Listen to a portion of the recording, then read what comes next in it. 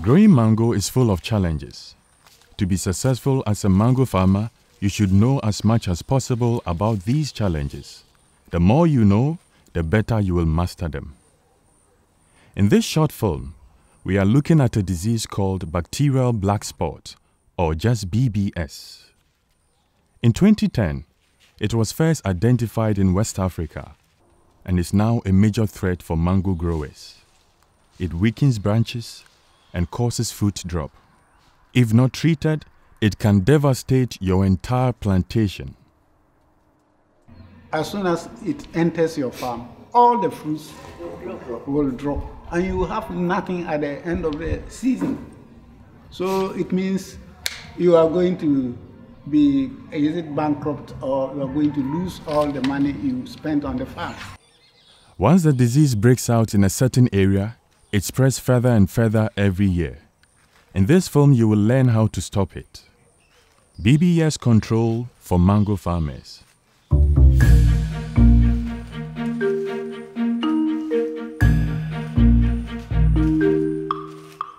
The film is divided into 4 parts. The first part is about identifying BBS.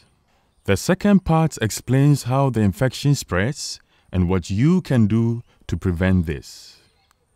In part 3, we are looking at manual BBS control. The last part is on chemical control. If you are only interested in a certain topic, just skip directly to this chapter. Identifying BBS. The Bacterial Black Spot Disease is named after these marks, which develop on infected fruits. Before the disease spreads on fruits, similar black spots have already developed on leaves. Be careful not to mix up BBS with another disease called anthracnose. Both appear similar at early stages, but you can see a difference once you look close enough at the black spots. Here you can see the black spot developed by anthracnose. Here is bacterial black spot. There is a yellow halo around the black spot, which is rough, not smooth. Let's compare once again. Anthracnose, bacterial black spot or BBS. Apart from the leaves, the disease also shows on branches. Wounds like this appear on young twigs. On older branches, the disease looks like this. Anthracnose would not produce anything similar to these symptoms. On the leaves, you notice holes as well as you find in anthracnose. But with BBS, the holes around it has some yellowish halo around them. And then at times too, you see the leaves crumbling. And then there is another thing we can call canker, and it uses that place as its hotel. Then you see later some, is it water or substance oozing from that place.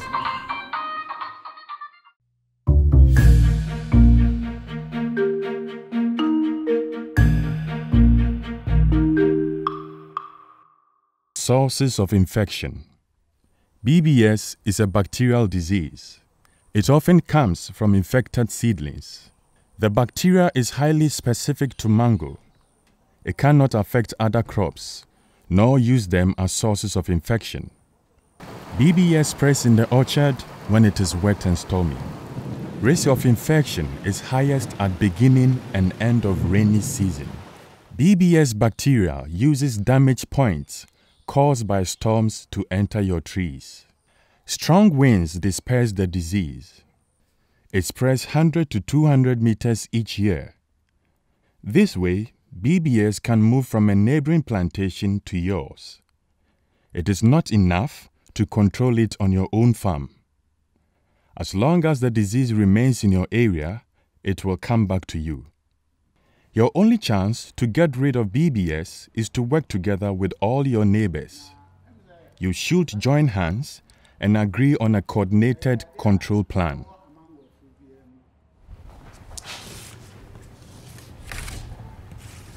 Let's take this to be farm A. for Aja Mensa. And this farm B, which is my farm. And we have trees here, this representing my mango trees. And this is Mr. A's farm with the mango trees there. I'm doing my best to eliminate BBS from our farm, so I will do vigorous spraying, pruning and clearing all in the farm. Now, if I treated mine, but my colleagues fails to treat his farm, there will be, as a result of the wind, the disease which is in his farm will be transported to my farm. So the best thing is to assist my friend or come together, educate him so that you also use the same, you all also try to treat his farm. Again, one thing I can do also is to plant windbreaks, some trees here. You can plant some trees on the windward side of your farm. At these strategic points, they serve as a shield against infection. When I started my mango farm, I decided to plant this oil palm as a windbreak. But when it started fruiting, I also started harvesting. And I saw that the wind was passing through, and that the purpose it should have served, it is not serving anymore. This is acacia. It grows fast and dense, and it protects my mangoes from heavy winds. The acacia tree is one good option for a windbreak. Once it grows up, it develops a dense structure which slows down the speed of wind.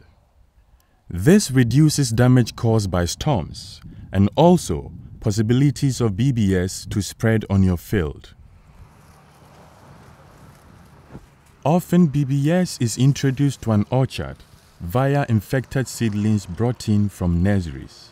Infested scions or seeds are a great problem. If you get new trees from a nursery, make sure the place is free of BBS. It is also advisable to find out where the owner of the nurseries harvested the scion. So I normally collect my scion from the scion bank. And even after collecting it from the scion bank, before I will graft it, I have to soak it in the fungicide for about 30 minutes before I start the grafting. So due to that, I don't have any problem on disease. Try to get as much information as possible. Make sure not to import the disease to a healthy area right from the beginning. Another opportunity for BBS to spread is immediately after harvest. Diseased fruits and leaves might end up in your transport vehicle. Your truck now becomes a fast-moving threat to healthy areas along the way. Be very careful with infested fruits. The disease spreads easily, but it's hard to get rid of. The greatest source of infection, however, is diseased wood in your own farm. The disease hides in cankers like this one.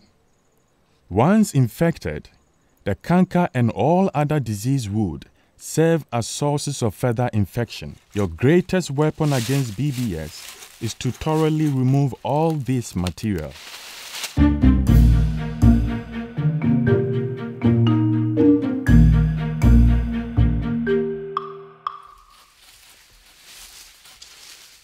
Manual control. To control the disease, first you should get a clear picture which parts of your farm are infected. Inspect your orchard at least once a month in dry season. In rainy season, you have to intensify your scouting.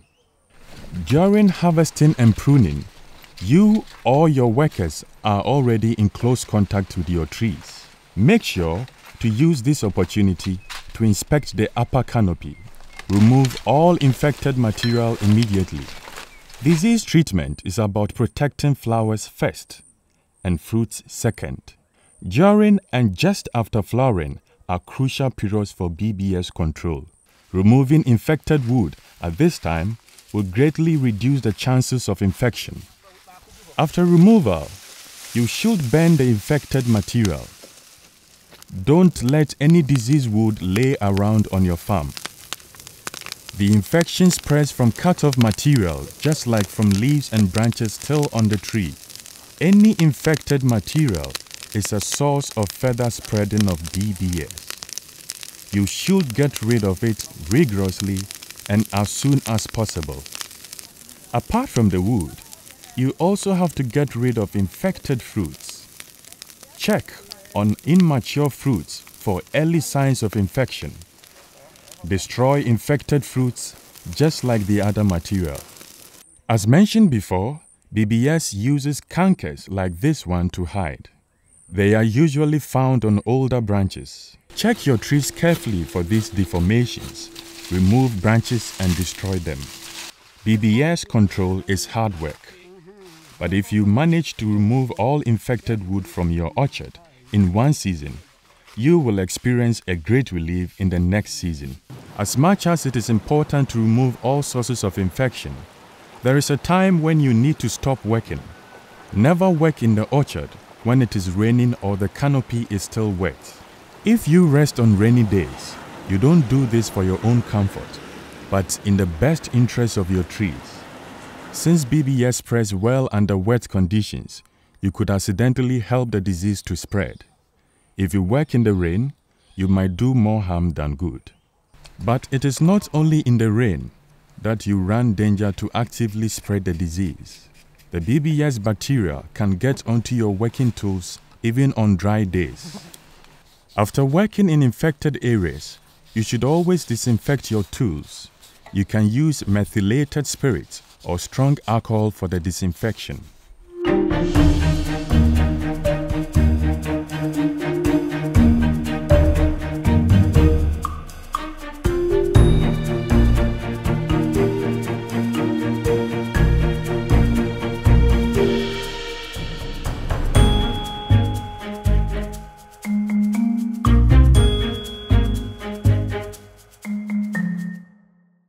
Chemical control.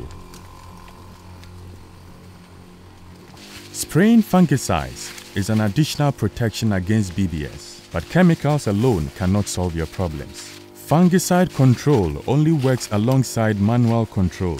You need to remove all infected material. This is the major priority. Without it, your investment in chemicals is a waste of money. There are two different types of fungicides, contact and systemic. Contact fungicides are often copper-based. They stay on the surface of your tree and protect it only at parts where covered with spray.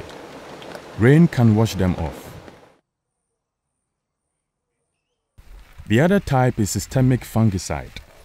It enters inside your tree and distributes into its different parts, trunk, branches and leaves, but also means the fungicides enter into your fruits. Only copper-based fungicides have any impact on the spread of BBS. They can prevent new infection. Systemic fungicides do not stop BBS from further spreading. Your specific spraying schedule depends on the kind of fungicides you use, so read the instruction on your products carefully. To find out what dosage is needed for your specific purpose, it is best you consult with fellow farmers or any other knowledgeable person close to you. Usually, you treat BBS in addition to fungal diseases like anthracnose. For the time from first flashes to after flowering, you keep up your usual spraying routine, just as you do to control anthracnose. But after your trees have lost their flowers, you need to intensify spraying if bacterial black spot is present. Here we can just show you a general spraying routine against anthracnose and BBS. When first flashes appear, use copper. Shortly before flowering, take a systemic. During flowering, you should not apply any fungicide at all, otherwise you damage the flower. After flowering, apply a copper spray. From this time on, you continue to spray in 2 to 3 weeks intervals. You start with a copper fungicide and 2 weeks later, you use a systemic spray, then copper, and then systemic again. And from now on, you continue to apply different types of copper-based fungicides in 3 weeks intervals. Stop spraying 3 weeks before harvest. So under this spray regime, you would apply 1 copper and 1 systemic spray before flowering and up to 5 copper and 2 systemic sprays after flowering. Don't use more than 3 systemic sprays in a year. Rotate different kind of contact and different kind of systemic fungicides. It is important that each type contains different active ingredients. You can get the active ingredient from the label on the product. If you keep applying the same active ingredient, the disease will develop resistance against it. Once this happens, the fungicide has only little effect, and again, you are wasting your money. Be aware of rain when you plan your spraying activities. Rain washes down the chemicals, and you have to repeat the treatment.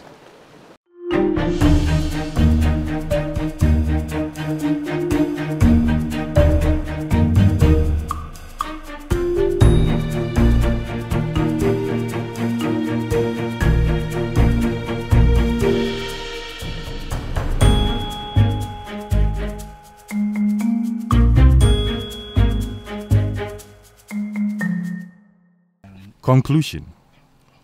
Let us recap the most important information from this video. First, BBS uses stormy wet weather to move, so be especially alert in these times of the year. Dense trees planted on the windward side of your orchard prevent the BBS bacteria to enter your farm. Second, you can recognize the disease by these symptoms on branches, leaves, and fruits. Remember the difference between anthracnose and BBS.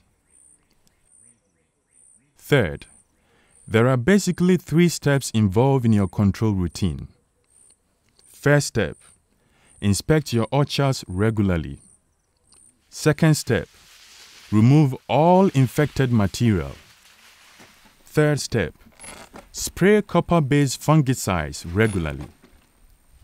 Removing all infected material is your key task. Train your workers so they know what to look for. Only copper-based fungicides have any impact on the spread of BBS. They can prevent new infection. Systemic fungicides do not stop BBS from further spreading. Last but not least, BBS is a disease you can't fight alone. Join hands with farmers around. Find out where the disease is present and where it is originating from. Work together and jointly confront the disease from all sides. It will save time and work for everyone. If you follow all these instructions, you will defeat BBS. A disease-free plantation means more and better fruits every year, which will also result in less stress and higher income for you. Thank you for watching. In the description of this film, you will find a link to download a fact sheet with all information mentioned here. Goodbye and good luck with your mangoes.